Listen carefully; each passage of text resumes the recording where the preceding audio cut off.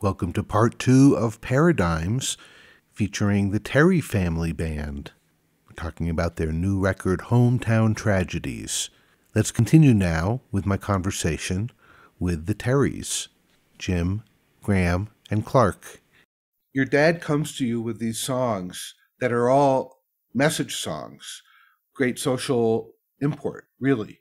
And sometimes, in families, there are dynamics. Do you always love what your dad brings you? How does that go? He'll be the first one to tell you that I don't love everything that he brings me. It kind of brings up how our relationships in many ways are kind of different than traditional father-son relationships. And a lot of that was brought about by the passing of our mom, because we had to change how we saw each other and change how we interact together and support each other during that time. And that was a transformative experience for us. And those changes in our relationships have continued. And in a way that is different, but I think is still very positive. So I don't have any hesitation about approaching new songs with direct feedback. And, sometimes it's obvious that a song's great and I can just vibe on it. And then sometimes I'm just like, I just don't understand what you're trying to say. And so sometimes that'll turn into a conversation and I'll be like, oh, that's what you're trying to say. Well, this distracts from that. Maybe you can focus on this a little bit more. But I don't go much further than that. Like I never get into like rewriting lyrics or that. It's more for me, just does it hang together? Does the message work? The kids often say that I have this DNA in my music that goes back decades, from the time when I was listening to music as a kid, and Peter, Paul, and Mary, or even before that, when you can get into some of the real, what I call a mighty wind kind of folk music, the New Christy Minstrels and that kind of thing. And of course I take great offense to that, and but it's there, and I'm always fighting, to that, so that I don't have those sounds. So in that review that I sent you, Baruch, from Americana Highways, in the first paragraph, he said, they sometimes sound like the Kingston Trio, and that took me right back to not wanting to sound like that. And here in the very first review we ever got, he basically was saying we do. Which is funny, because the first song he taught us, all the boys, all three of us, on the guitar, was Hang Down Your Head, Tom Dooley by Kingston Trio. That old-timey quality in here is, I think, great. And mixed with the modern that Graham was talking about. It really works musically. When you all play, and your brother was talking about the age of the audience and the sort of the demographic, but when you all do play out, I know it probably hasn't been much lately, what happens? What is the response in the room? What do you hear from the audience or see happening in the room when you're playing these songs with this beautiful music and these powerful ideas in them? I don't know if you want my answer to this one. People see the family dynamic and the sibling rivalry, and I think and I think that is true, because really, we got to be honest here. We have really only played in Napa, okay? And we have a lot of family friends here, and they've known us since before I even knew how to create a memory and hold one. So I think there is a lot of just like, wow, this Terry family is still doing this, but now it's like original music. I know that there are people who have come to our concerts and they have a memory of us with the three of us and our little fiddles and matching polo shirts and skunk hats playing Dead Skunk in the middle of the road in downtown Napa. I think there's a lot of that going on, but I think there's also just a new kind of like respect behind it because of the nature of the music that my dad has been inspired to write. And I think they notice that he's, really putting himself in a very vulnerable and scary position. It's not easy. Yeah. And the other thing about us playing live is Graham and I, as adults, have played a huge amount of music together separately from Terry family, from rock music to the Irish stuff to bluegrass. And so we have a connection. We kind of know what the other person's gonna do in many cases. And not just because we've rehearsed together, but because we've done so many things together and have heard the other person do so many things, that we have a real mental connection where he can just look at me and I kind of know what's going to happen or where I should go. And if I do the same thing, he knows I'm about to do a thing. And he probably knows what that already is. And so that's a fun thing to do live. And I'm not sure the audience totally like understands it completely, because, you know, people will say things like, oh, the sibling rivalry. There's no sibling rivalry. Like, this is not a thing. Well, I'm talking about like the banter and stuff that goes on in between, but right. You know, but there's definitely, you know, when something's honest and when a band is tight, and you know, when the glue's working together, you just know it and you don't have to explain it. It's just something that you feel and you just understand when you see it and when you hear it. I think people do like seeing the family thing up there because, you know, we're all about the same size. We all kind of look alike. We have the same mannerisms, that, you know, and all of that is just right there for everybody to see. And people really like that, you know, seeing that dynamic up on stage. It's a good thing. I hope you're enjoying my conversation with Jim and Clark and Graham Terry and their music from the new record, Hometown Tragedies. Here are a couple of songs that we just spoke about. The Walls Stand On, and after that we'll hear Take Your Gun Away.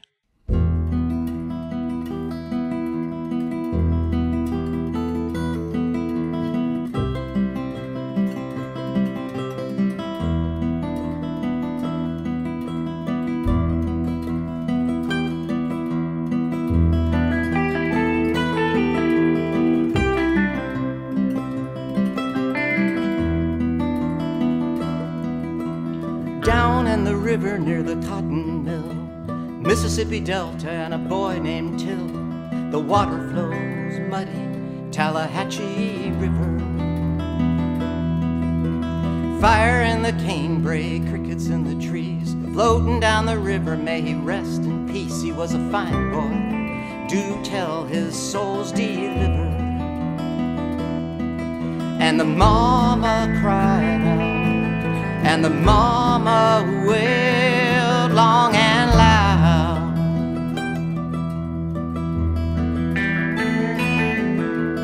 Illinois Central brought Bobo down, citified child from Chicago town. Mama said, son, it's different down in Mississippi. Bobo stepped in Brian's grocery store, pretty woman standing on the splintered floor. The owner's wife, hello young man, what can I do you for? Fatback, Lucky Strikes, chew and rum. Howdy Mrs. Bryant, can I buy some gum? I got 2 pennies, my eyes are on that blackjack bin. He sashayed to the counter, reached into a can, handed her the money, but it grazed her hand. She said it just ain't right for a colored to touch a white girl's skin. And the mama cried out, and the mama wailed long and loud. The paint is cracked and the window's gone, the roof caved in but the walls stand on and on.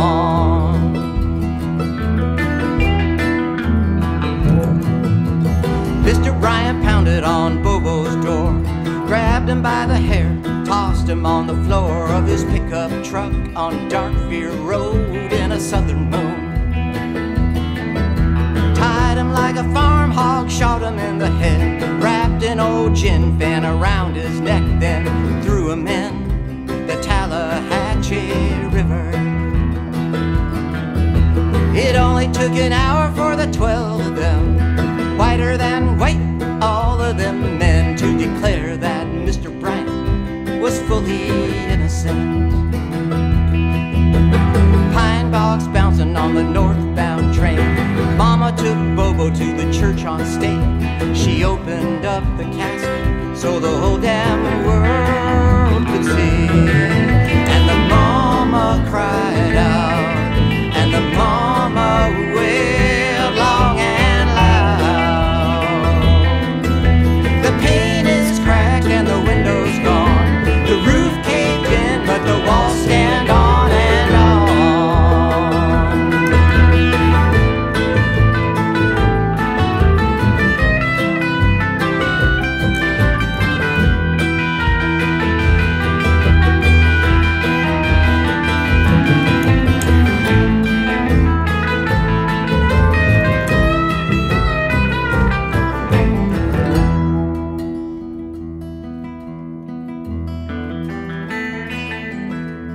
Now the old store is an empty shell, shrouded in vines, a ghostly hell.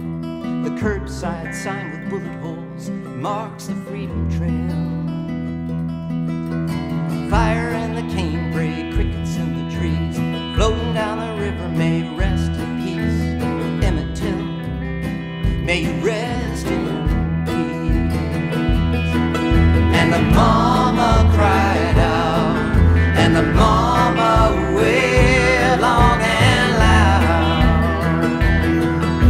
The paint is cracked and the window's gone. The roof caved in, but the walls stand on and on. The paint is cracked and the window's gone. The roof caved in, but the walls stand on and on.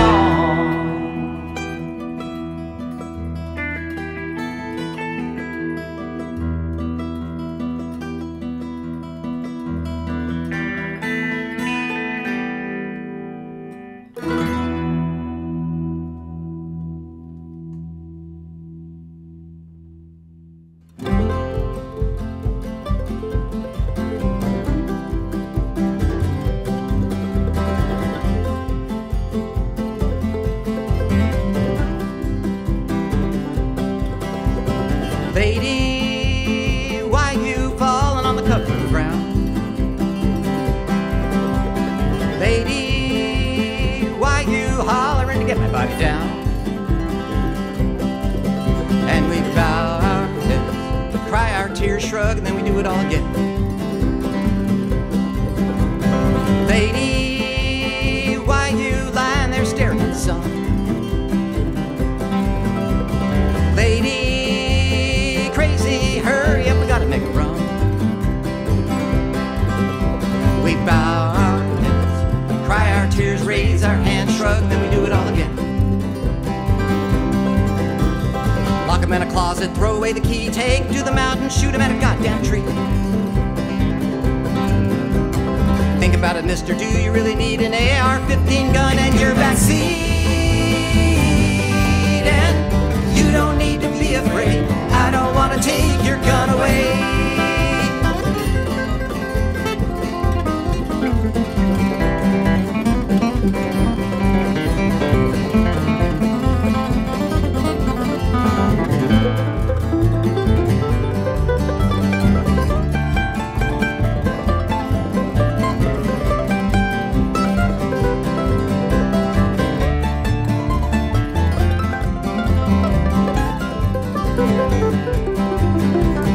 Lady, tell me where your little baby goes to school. Lady, pray and see your baby in the afternoon. We bow our heads, cry our tears, raise our hands, take a stand, shrug, and then we do it all again. Lady, why you yelling at the DC man? Lady, tell me where your little letter gonna land. We bow our heads, cry our tears, raise our hands, take a stand, shrug, and then we do it all again. Lock him in a closet, throw away the key, take him to the mountain, shoot him at a goddamn tree. Think about it, mister, do you really need an AR-15 gun in your backseat? And you don't need to be afraid, I don't want to take your gun away. And we bow our heads, cry our tears, tears, raise our hands, take a stand, shrug, and then we do it all again. And we bow our heads, cry our tears, raise our hands, take a stand, shrug, and then we do it all again. And we bow our heads, cry our tears, raise our hands, take a stand, shrug, and then we do it all again.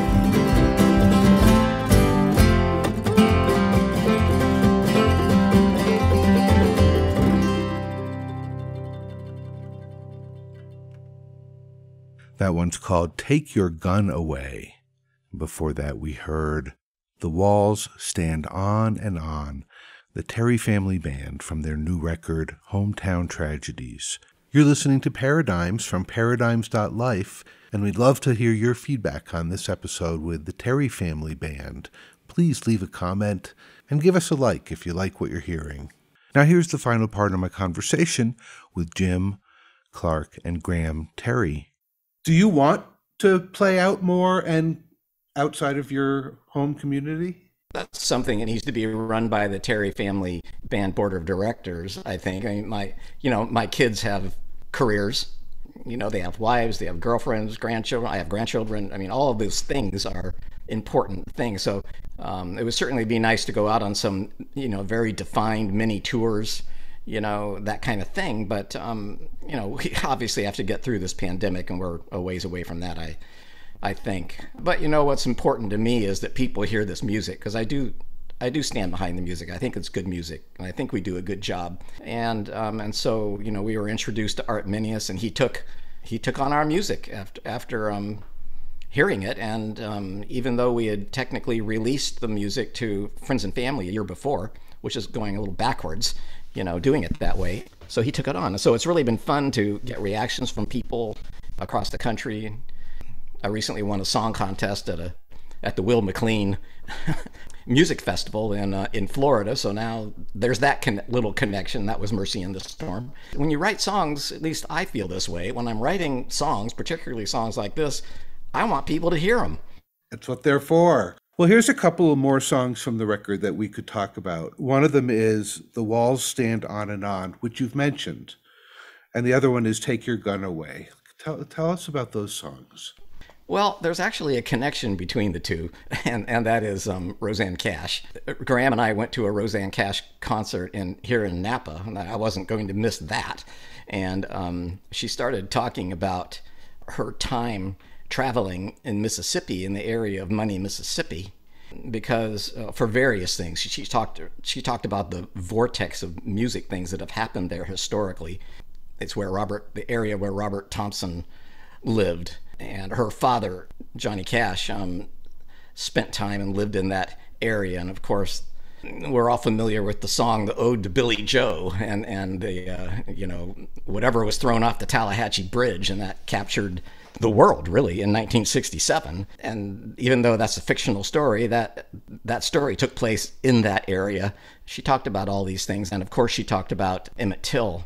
And anyway, her discussion just captivated me. And then coincidentally, I came home that night after the concert, and there was a New York Times mini documentary, like a 7-minute long documentary on the very subject of Emmett Till's murder. And in the beginning of it, there was a little lick of music, just a mysterious lick of music, as the camera was, probably a drone, was panning over the Tallahatchie Bridge and looking down the Tallahatchie River. And I listened to that about midnight, and that little lick of music in the beginning turned in ultimately to how that song begins. And I was off and running with that song. But it was, so I legitimately can say, and I'm proud to say it, that it was because of Rosanne Cash that I wrote that song. Similarly, with respect to Take Your Gun Away, which really doesn't say in the music, we're going to take your gun away. It says, look, don't be afraid. I'm not going to take your gun away, but we need to do something here. That song was inspired again by Rosanne Cash, who wrote an op-ed for the New York Times imploring roots music musicians to stand up and say something about what was going on. And that was after the Las Vegas hotel, massacre. Rosanne Cash is so amazing. I have to say I had a very brief email interaction with her. After Katrina, I was at a clinic in New Orleans for 6 months. I work in the field of psychology. And she somehow got my email address and wrote to me and said, how can I help? And she put a donation thing for the Common Ground Health Clinic on her webpage for a while. So thank you, Roseanne Cash, for more inspiration. So Graham, you are responsible for the production. How was it making this record? How did that go? Like any album, it's definitely a process, and it just takes a long time to figure out what the method and flow is going to be. It was determined early on that we definitely wanted to have a bit of a kind of a live foundational feel. So I had my dad over and our bassist over a couple times a week, and we would try to just lay down rhythm tracks with a click. And I would sometimes chug along too, just to add some more vibe to these rhythm tracks that we were doing, that we were kind of using as templates. To me, as an engineer and a recordist and a mixer, that's just always the hardest part. If you don't have that main foundation rhythm part down the way you want it to be, you don't have anything. You know, you can't fake that. You can't fix that. It's got to be rock solid right at the bottom.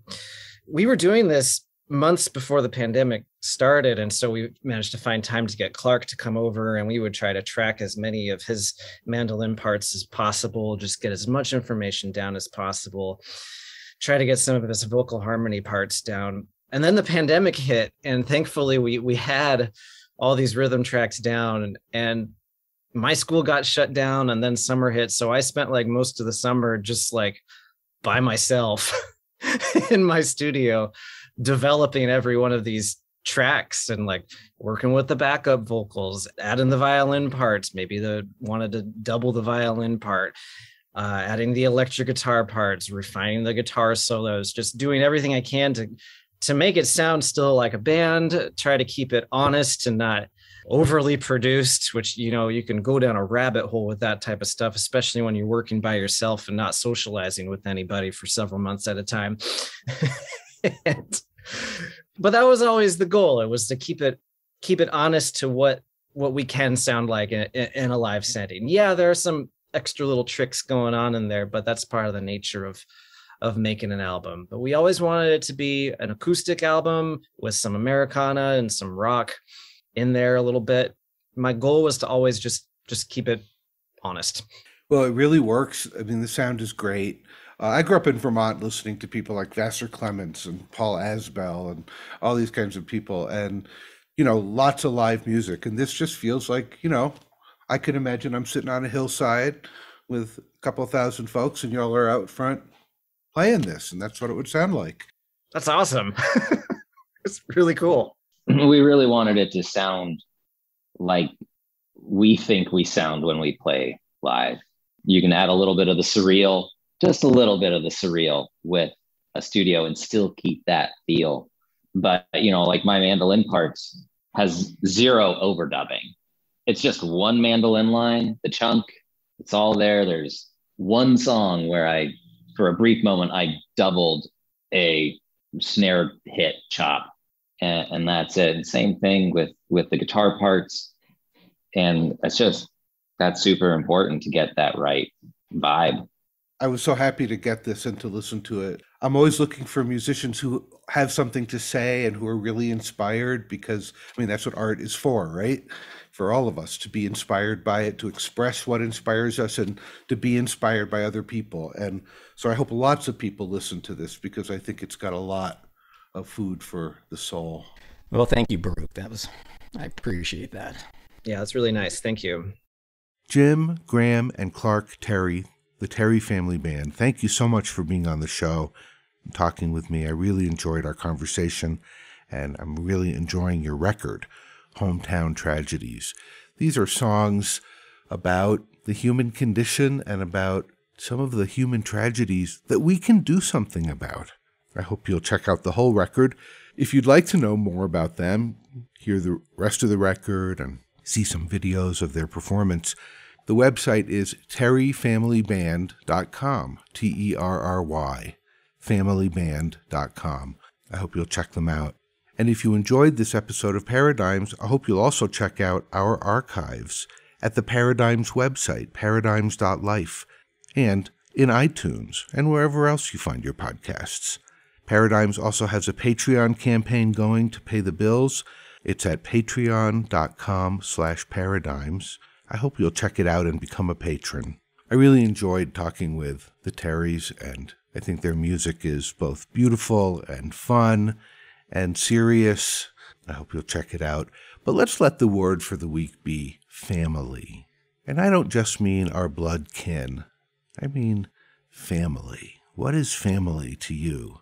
Who is your family? Maybe it's everyone. Maybe it's just a few. How do you know? How do you recognize when someone's family? Family means a lot of different things to different people, but let's just let that be the word for the week. Notice family. I'm going to leave you with one more track from the Terry family's new record, Hometown Tragedies. This one's called Come On Home. All right. Thanks so much for listening. Baruch signing off for Paradigms. We'll be back next time with more inspiring people. Until then, be well.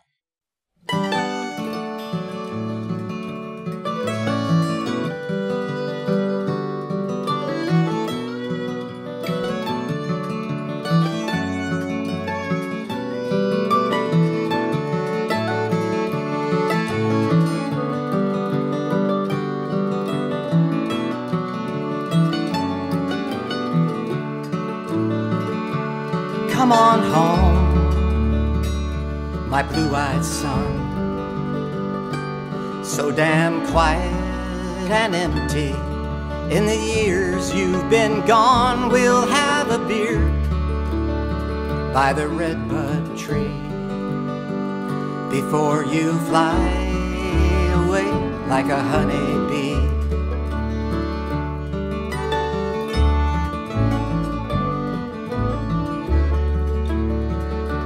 Friends may come and friends will go.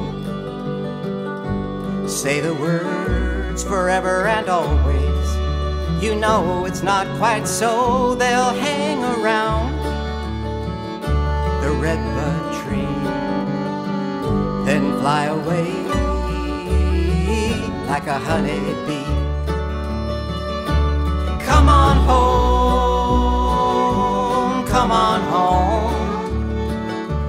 Lay your head and heart and rest your tired bones. My honeybee, you'll find the key. Still in your heart you'll see. Come on home.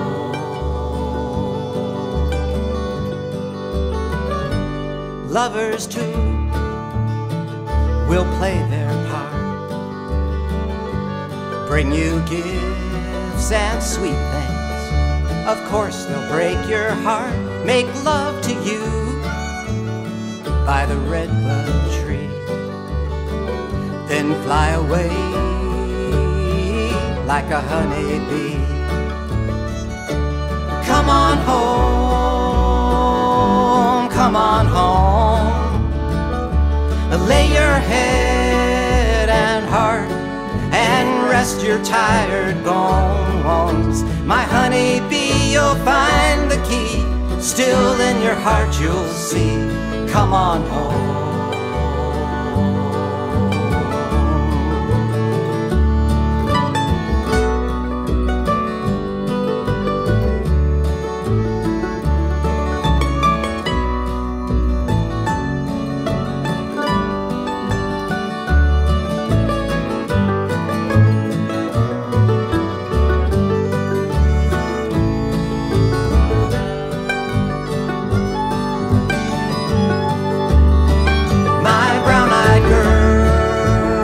Just me and you. Years of grace and memories. I guess we always knew that one would stay by the redbud tree, while the other would fly away like a honeybee. Come on home, come on home. Lay your head and heart and rest your tired bones. My honeybee, you'll find the key. Still in your heart you'll see. Come on home. My honeybee, you'll find the key. Still in your heart you'll see. Come on home.